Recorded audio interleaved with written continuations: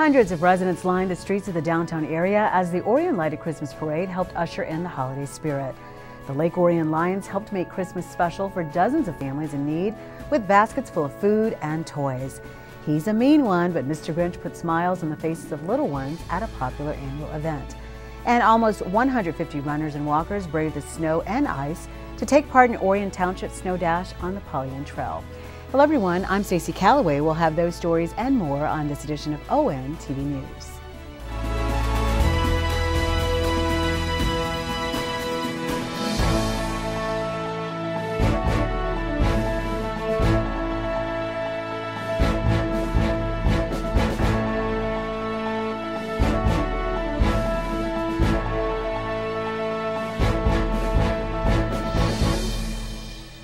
The very first Lighted Christmas Parade took place in 1995 and has become a beloved Lake Orion tradition.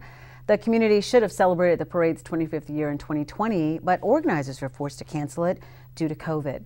In 2021, the parade was scheduled to take place on December 4th, but it was decided to postpone it in response to the tragic events that took place at Oxford High School on November 30th. After facing these challenges, the Orion Lighted Christmas Parade returned to downtown Lake Orion, as did the parade's primary fundraiser. On the evening of Friday, December 17th, the community gathered at Grinch GMC in Orion Township for the Jolly Folly, the major fundraising event that helps make the Lighted Christmas Parade possible. More than 350 attendees enjoyed a buffet dinner and entertainment and took part in a silent auction made up of items donated by local businesses and community groups. You know, it's a very special night. It has been for us for a number of years, and it's really good to have it back. We had to postpone it, as everybody knows, for a couple of weeks. And with all the sadness in the communities, tonight's a night where maybe we can have a regular night as much as possible. So we think this is the right thing to do, and we're happy to have the community here. Right now, I'm happy. I mean, it's everybody seems to be looking like they're having a good time. There was a lot of interaction with people, like they hadn't seen each other for a while.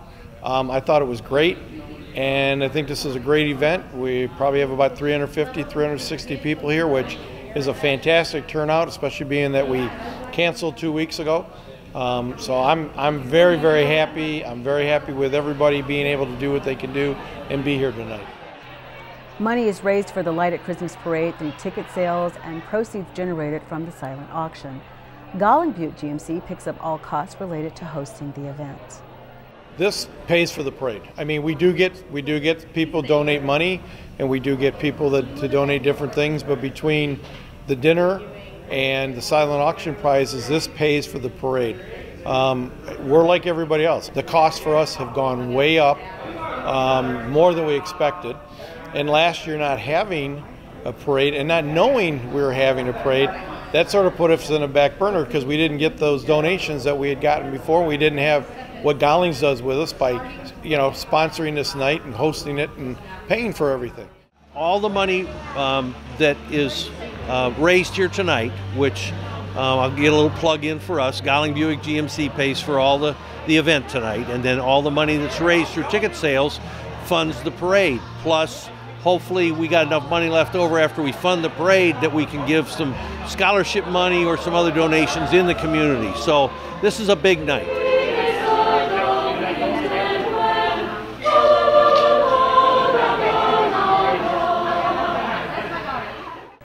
"24 hours later, residents began lining the streets of downtown Lake Orion for the Lighted Christmas Parade.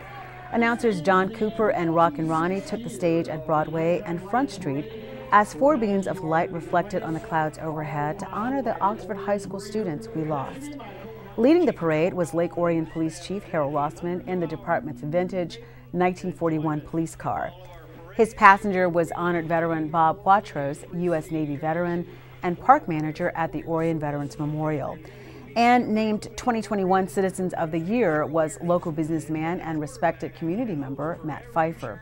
The parade grand marshals were the Reard family, made up of Robert, Donna, Christine, and Haley, for their service to the community.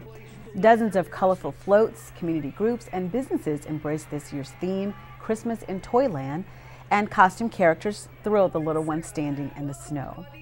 The parade is so important, and we learned this last year during COVID when we couldn't have a parade.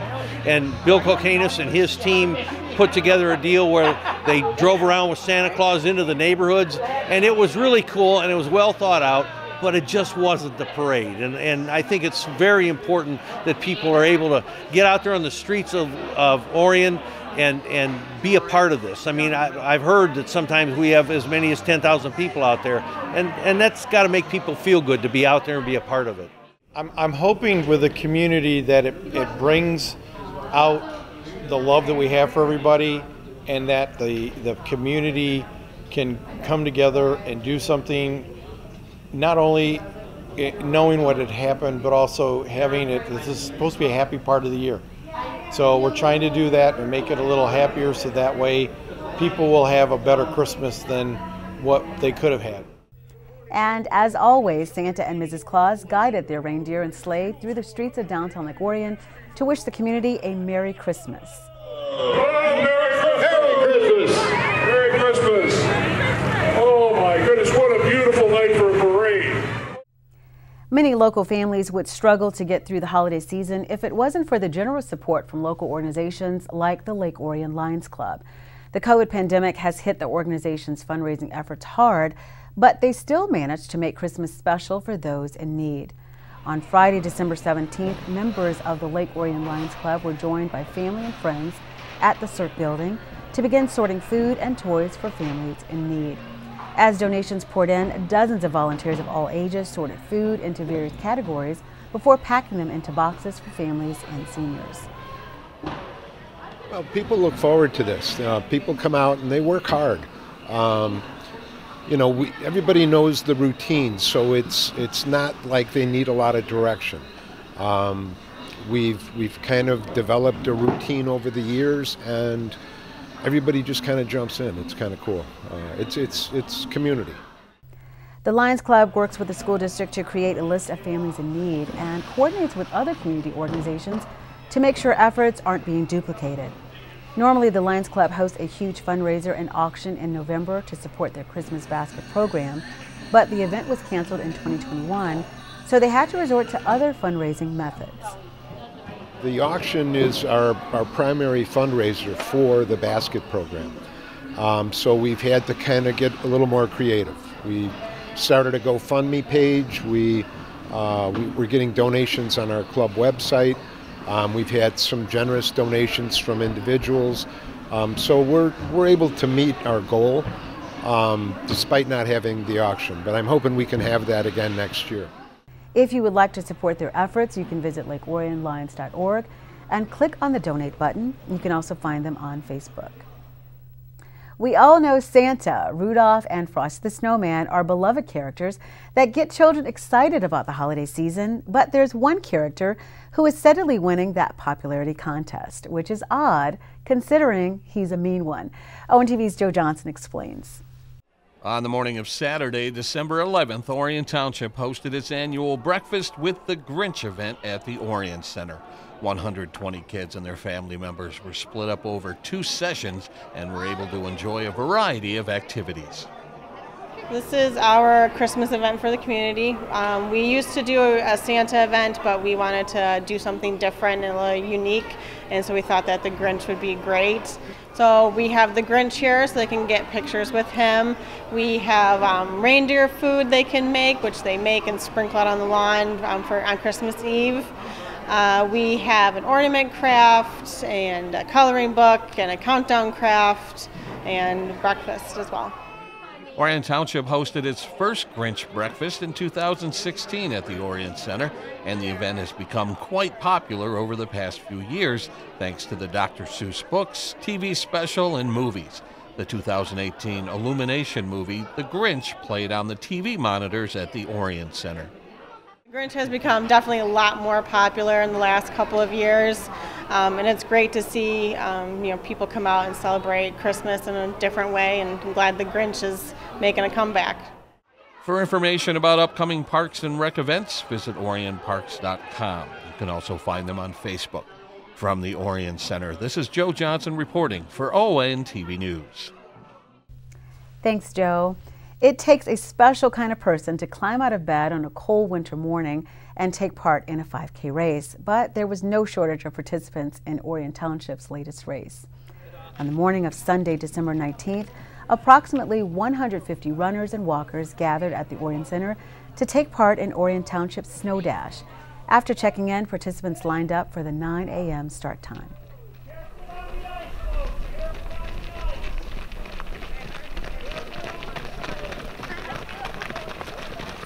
Numbers are way up this year. I'm not sure why. I'm just going to guess that summer was kind of a downer and everybody's ready to be outside and be active. The first Snow Dash took place in 2017 with approximately 80 runners taking part. In 2020, organizers were forced to go virtual with the race due to the pandemic, and participants were encouraged to log their own times. The in-person race returned with 133 pre-registered participants, with about a dozen more race day walk-ups. The course took runners and walkers onto a snow-covered polyen trail.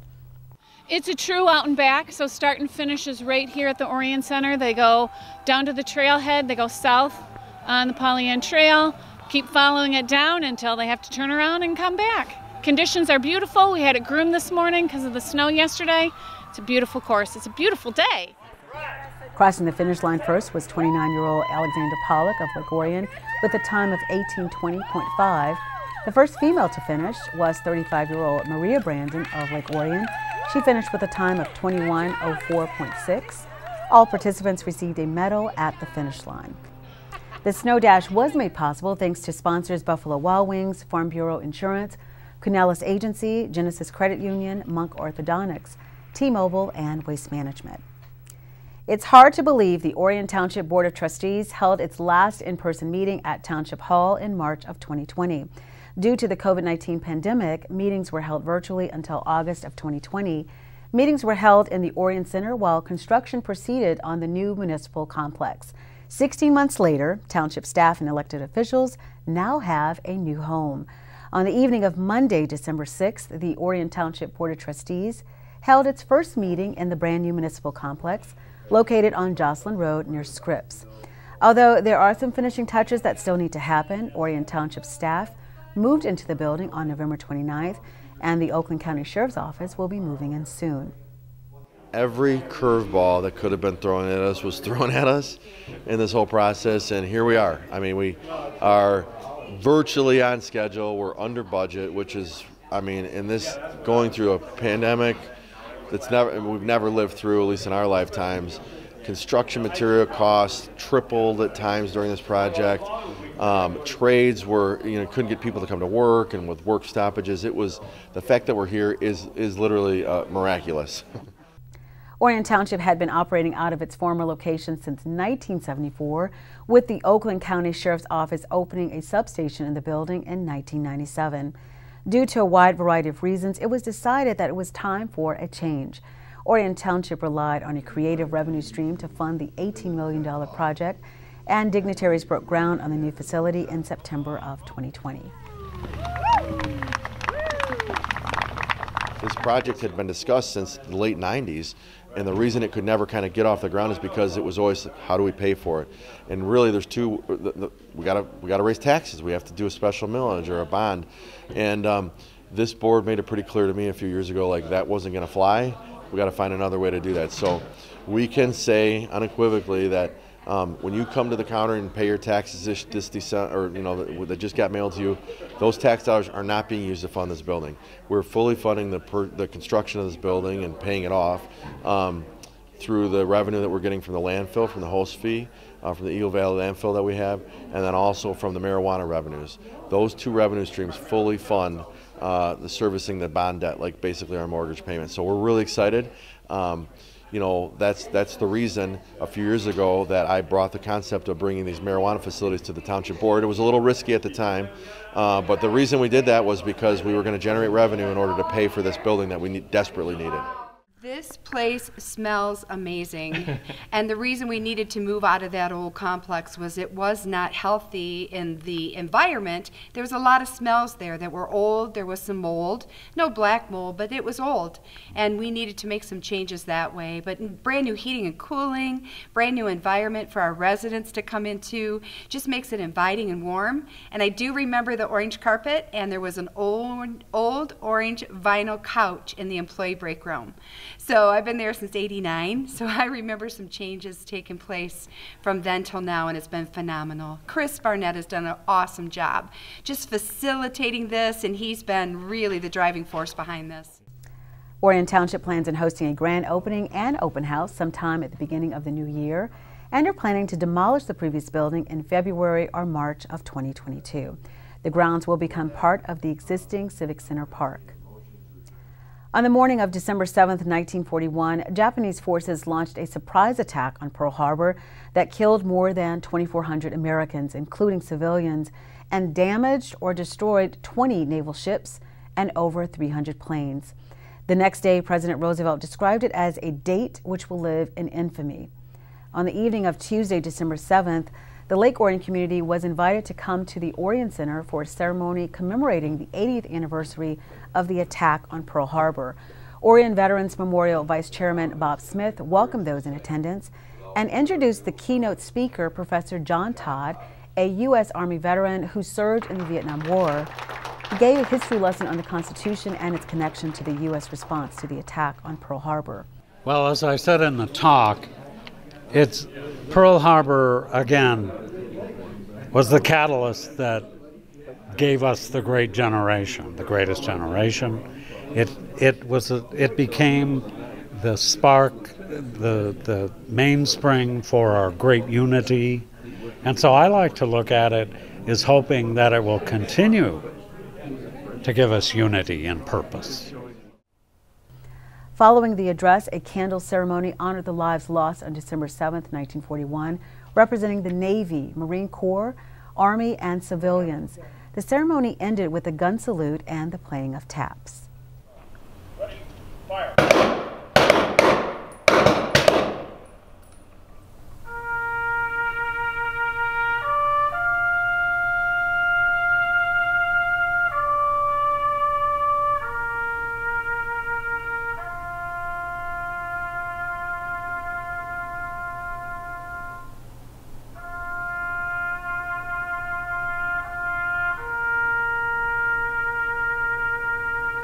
I'm very impressed. I lived in Rochester for 35 years. I lived in Oxford for 10. I now live in Oakland Township. I never had much contact with Laco, but these people are great, and I've heard that the memorial they have is absolutely beautiful. So they're an inspiring group. I was honored to be here. And finally, when you're out doing some last-minute shopping, you might want to consider picking up a winter coat or some accessories for someone in need. On Wednesday, November 22nd, representatives of the Knights of Columbus arrived at Northern Wholesale Flooring on Indianwood Road to drop off 24 brand new coats as part of Operation Warm. Needless to say, myself and all of these gentlemen have been involved for years giving back to the community. And this is just one small token, if you want to count it that way, because everybody out there has a need. I mean, we've got, we're all participating also with one of the churches, Christ Redeemer, for example, as their St. Nicholas project. Everybody's out there trying to do something, and the more we do, the better off it is. We could have done it anywhere in the state, but we decided to do it right here in our home community. Operation Warm began 3 years ago in response to requests from Constance Miller, who helps provide coats and meals to those in need in the community. Operation Warm accepts coats, hats, gloves, scarves, and boots. She reached out and asked if I could help because they were really having a hard time getting enough to fill the need, and we jumped in, and a little bit the first year, but last year just was incredible, the amount of items we had. So we're going to run with this as long as we can, and we're really happy to be able to help on such a good local grassroots effort. This is one of the hidden successes of the community. The fact that they do it quietly for all practical purposes. Little did I know how much they do for the community, and I'm very glad to see that everybody is stepping up, not just the Knights of Columbus or some of the churches and things like that. Private individuals, private businesses, all of them contribute to make it a better world. If you would like to make a donation to Operation Warm, swing by Northern Wholesale Flooring and Floor Trader Outlet located at 118 Indian Wood Road near M24. For hours of operation or for more information, call 248-693-9457 or visit Northern Flooring on Facebook. And with that, we'll wrap up this edition of ONTV News, the final episode of 2021. On our next episode, we'll look back at the news and events that helped shape the Orion area over the past year on ONTV News, the Year in Review. Until then, happy holidays and happy New Year from all of us here at ONTV. I'm Stacy Calloway. Thanks for watching and good night.